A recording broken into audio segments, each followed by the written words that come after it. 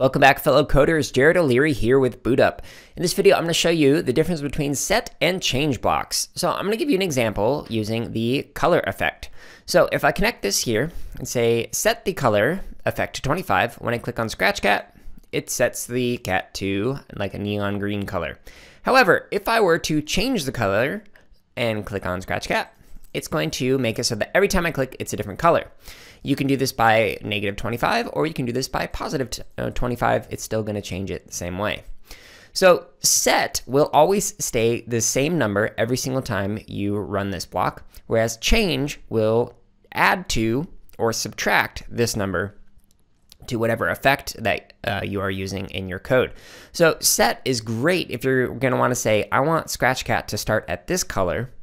And then change is great if you want to be able to make it so that Scratch Cat changes to different colors. So for example, if Scratch Cat gets a power up, maybe you want the cat to change colors. And if you want to reset it to the original color, you would use set again. Okay, so have some fun experimenting with differences between set and change blocks, and just know that this one will stay the same, and this one is going to change, which is why it's called change. Hey everyone, if you're watching this on YouTube, go ahead and like, comment, and subscribe. If you're not watching us on YouTube, you can find us on that platform as well as other social media outlets by searching for BootUp PD. And if you're looking for more free lessons, projects, and resources for teachers and students, visit us at bootuppd.org, where you can also learn about our high-quality professional development.